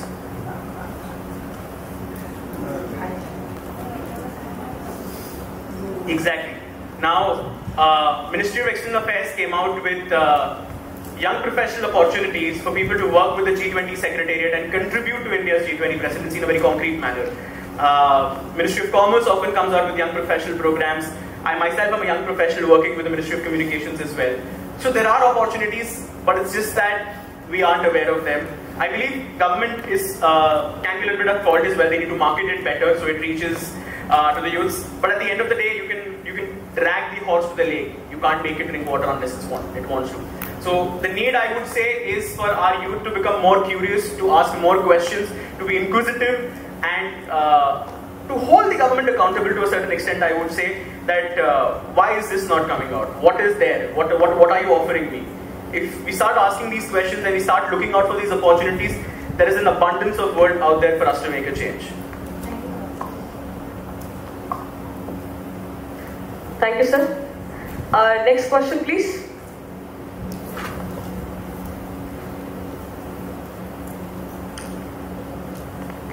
Yes, please. Sir, pointed out her. Yes. Tiny hand. Jai Hind, Jai Prahar sir. I am Prahari Aditi Mishra from class 12th and I am currently preparing for the NDA entrance exam. So, looking at the agonizing destruction of World War I, the League of Nations was formed in order to build peace among the nations. But even after that, World War II occurred. And then, the United Nations was formed to avoid conflicts between countries. But sir, still, multiple conflicts have occurred even after the war. Sir, such as the Korean War, the Syrian War, the Vietnam War, and the most recent agitating war, the Russia-Ukraine War. So, these organizations which have such foresight are failing to achieve their peace-building goals. Sir, in my opinion, I think these organizations are dominated by are overpowered by the dominance of the Western nations, where these nations don't let other nations to step in. So, for example, these nations use their veto powers to block any resolution that is passed against them or does not favor them. So, also, taking the example of the International Court of Justice, if a judgment is passed, they do not have the authority to ensure its enforcement. So, sir, don't you think the United Nations should be restructured and emphasis should be paid on action rather than reaction? Sorry, sir, for interrupting. Due to paucity of time, I would request you to please make it short, the answers. Thank you so much. Okay. Firstly, League of Nations failed, so United Nations got formed after World War II because maybe the Treaty of Versailles was not so well drafted, and the feeling of being humiliated was so much in Germany, and Hitler came up, Mussolini came up, and at the similar time the Japanese also came up. So possibly that could have been one of the reasons that these countries did not want to be subservient to those who were the victors. That is one part. But the examples that you gave, that is of the Korean War and Vietnam War, I'll take the two of them. Those were more from the ideological point of view, where the Americans felt that communism cannot be allowed to spread because Europe and America have been paranoid about communism. And even when the British were here, the great game about Russia, you can read about that. And most of our problems along the northern borders were because the British wanted to retain control over the Pamir Knot, the Tibetan plateau. So they wanted to keep Russians in check and not allow them to come to the warm water ports. So that was what was going on in the mind of the Anglo-Saxons. Now, whether Korean War is an outcome of failure of United Nations and Vietnam is also a failure out of United Nations may not be true, because what you also correctly brought out, the powerful people sitting on the table decide what is to be done. Now, just as a part of humor, I'll tell you, these countries who are sitting in those P5 of Security Council have lost wars. You look at Vietnam, French lost, Chinese lost, Americans lost. They are in that P5.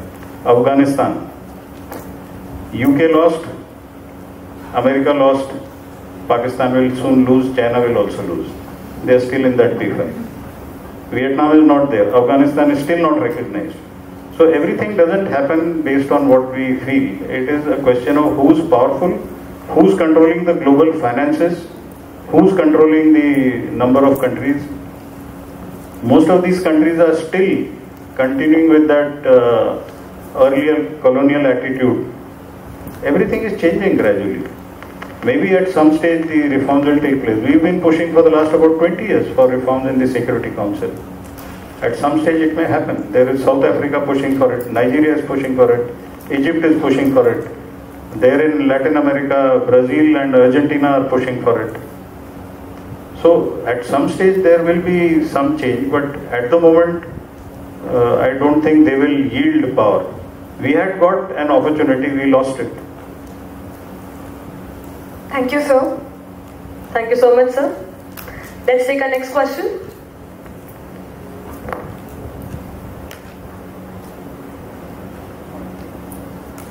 Yes, please, at the corner.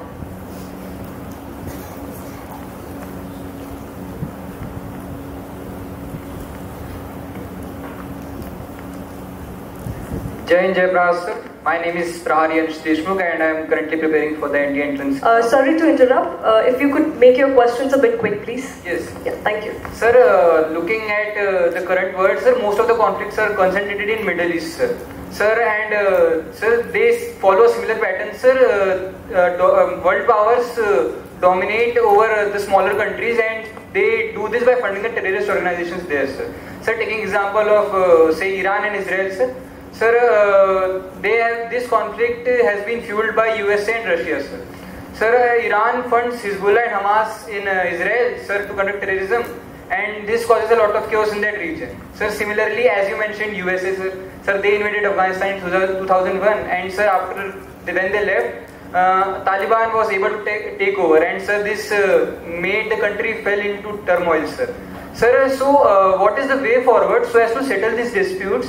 And sir, how can we ensure that the people suffering for decades can stop? Most of the conflicts are in Middle East may not be a correct statement. There are conflicts happening elsewhere also. But okay, I will take your point that there is chaos in Iran because of Hezbollah, Hamas. There is chaos between Armenia, Azerbaijan. That is another thing. May not classically fall into Middle East, but there is. So now the superpowers make them fight. Again, the question goes back to that same thing, the fight for resources. If there are oil producing countries, between World War I and World War II, the British had taken over most of these oil fields. So when you blame Russia and USA, don't leave UK out of it. They've had a major role to play in this kind of a turmoil there. Now, in a society which is not used to kind of governance the way the world wants, and they are on extreme, that is either extreme fundamentalism, and thereafter that country takes a very strong position that you heard Iran saying that they want to destroy every person living in Israel. When somebody takes such a stand, obviously.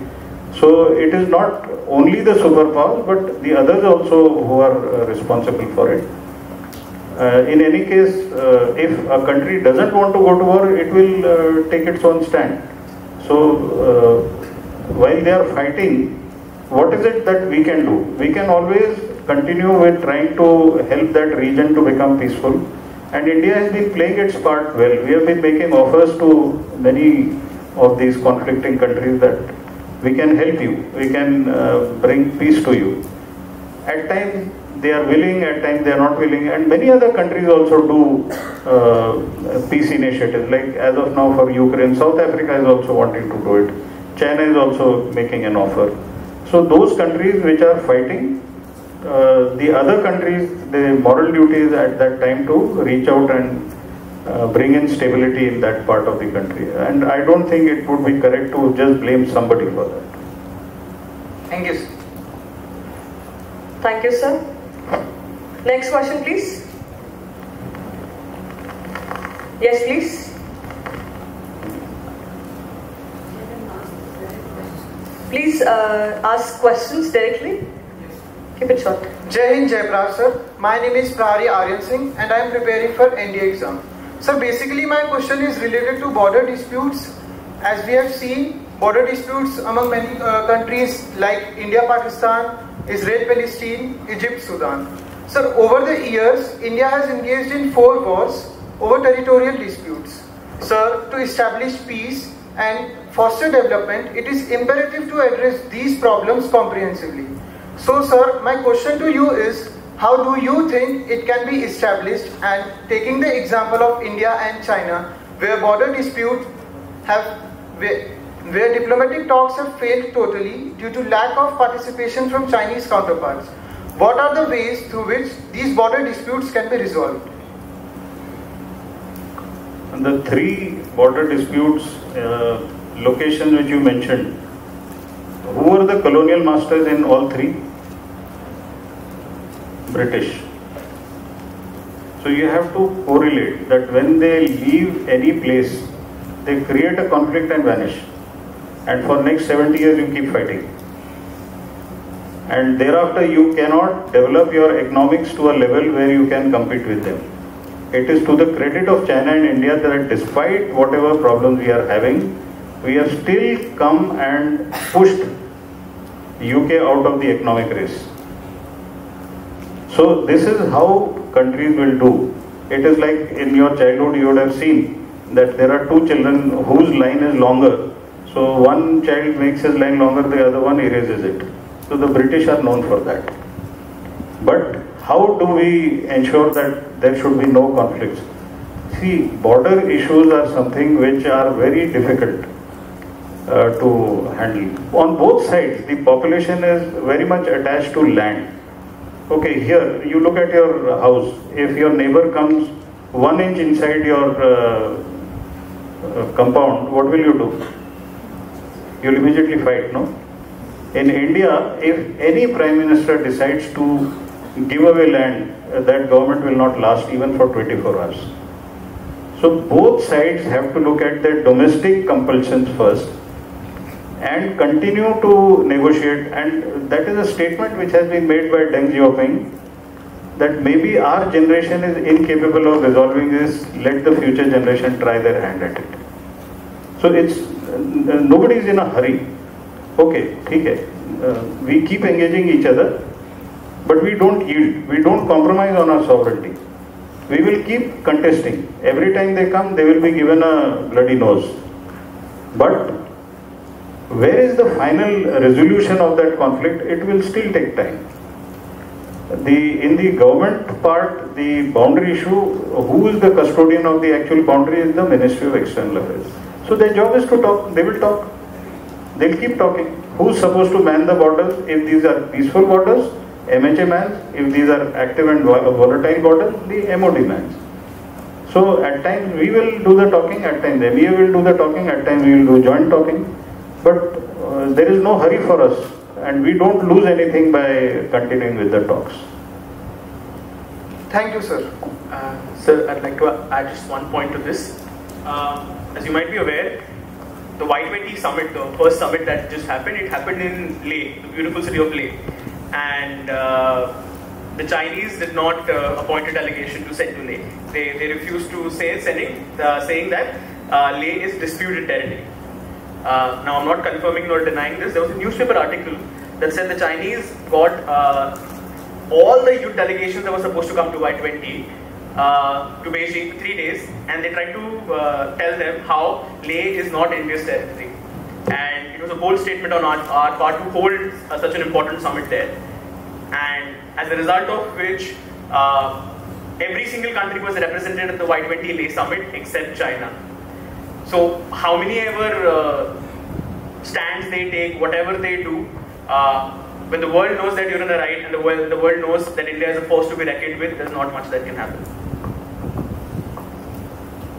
Thank you, sir. We would take a last question, looking at the time.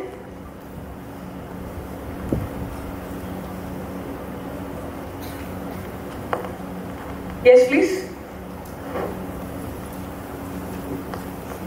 Jai Hind, Jai Prahar sir. My name is Prahari Anjali Verma and I am currently preparing for CDS exam. Sir, as you said that media and information play a crucial role in shaping the minds of the youth.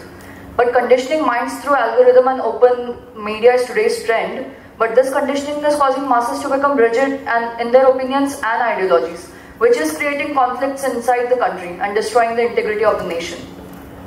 Sir, in this long term, this is threatening the peace of the country. Directly or indirectly, it is a psychological war, sir. So I request you to guide us what should we do to develop the inclusiveness for differing opinions and fluidity of our thoughts. China has a strategy of 3 warfares, and out of those 3 warfares, one is psychological warfare, one of those. So you expect them to identify our fault lines and then address that by psychological warfare. It is going to happen. They have identified very clearly that in a democracy, whether it is USA or whether it is India, there is so much of freedom of expression, freedom of speech, that our social media is full of people with varied opinions. That they have identified as a fault line which can create problems for our internal cohesion on whatever grounds. That internal cohesion has to be targeted, and there they have used Pakistan in collusivity, because Pakistan has a lot of their elements embedded here. So those are called the sleeper cells. So they both together are doing enough damage to us. Now what is our strategy? Our strategy is, when I started by saying that you all are cells, we all are cells of this human body. If there is a particular cell which gets contaminated, then you got to immediately contain it. You can't let it grow. It becomes cancerous. So that is where all of us, youth in particular, and the point which you brought out is so relevant that in 2019, I think, or was it 2020, I'm not sure, but Prime Minister Modi was addressing the NCC rally. Every year he has a Prime Minister's rally. And in that, one thing I remember distinctly, while I was sitting there, I heard him say, NCC and youth are the best source of removing disinformation and misinformation. When you yourself have an opinion there where you realize that this is a rumor, this is a fake, that is where it matters, where you have to tell somebody that don't be like whatever you got, you just send it to somebody else. You are circulating it. You are giving it a lot of publicity. While you should have been sending it back to the person who sent it. Who gave it to you? How do you know it is true? And wherever it is a good message, you must definitely proliferate it. It's a simple thing to do. It doesn't require to do any PhD for that. And again, if we try to say that information warfare or counter-psychological warfare is only the responsibility of the government, we will never be able to achieve success there. Thank you so much, sir. Thank you everyone for their participation and tremendous exchange of ideas. I must say that this was a brainstorming session. Prahar Samaj Jagruti Sanstha is grateful and privileged to get an opportunity to collaborate with Y20 under G20. I hope this forum and ideas that are brought in this forum should take off in the world. Now I request Flight Lieutenant Shivali Deshpande, Secretary Prahar Samaj Jagruti Sanstha, Director Prahar Defence Academy, to propose a vote of thanks.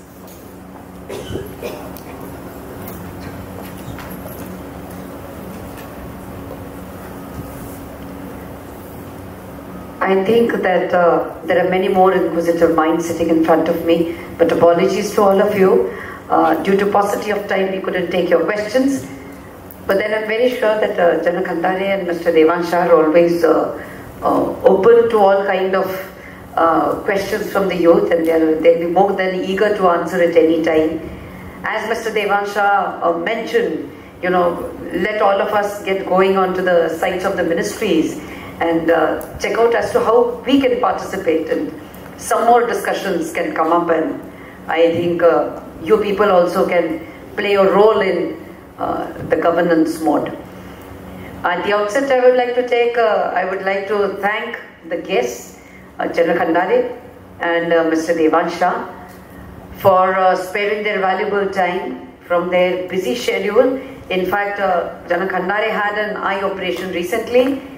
yet he chose to come to talk to you all. So, sir, grateful to you from the bottom of our hearts.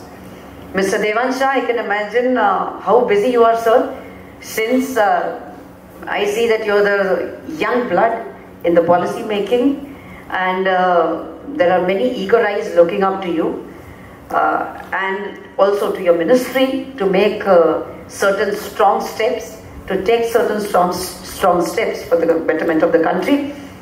We would love to hear from you as well, sir. So sometimes I'm very sure that Prahar Samaj would invite Mr. Devansh and have a rough brainstorming session, because the youth have a lot of questions regarding media and communication and all these things. And of course, my very old friend Mr. Sulabh Deshpande, he came up to me and said, Tai, why can't we have a session of Y20? And it's only because of you that this has happened. Grateful to you, Sulabh, for giving us the opportunity of organizing this Y20 event. I think this has been 2 hours of wisdom that we have got from Jana Khandare and Mr. Devansh. And I didn't understand how time passed away, but then there are some restrictions. All good things must come to an end. The esteemed audience here sitting in front of me, the guests, the invitees, thank you so much for coming here, giving a hearing here to these young minds who are going to carry the flag ahead of our country, and also participating in it. And of course, the brave Prahari sitting in front of me, yes, your participation was exclusive and it needs to be more. So let us continue these kind of discussions and sessions, and I'm very sure that you will be more than glad to participate in more functions like this.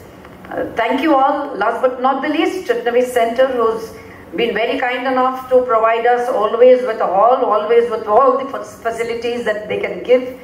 And of course the media, who've always cooperated with us. You've been the mouthpiece of what Prahar is to the public. Grateful to you from the bottom of our hearts.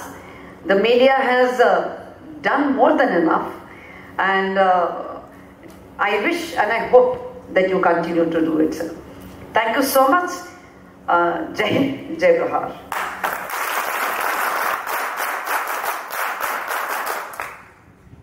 Thank you so much, ma'am. Since we have come at the end of the program, I request you all to stand up for the national anthem.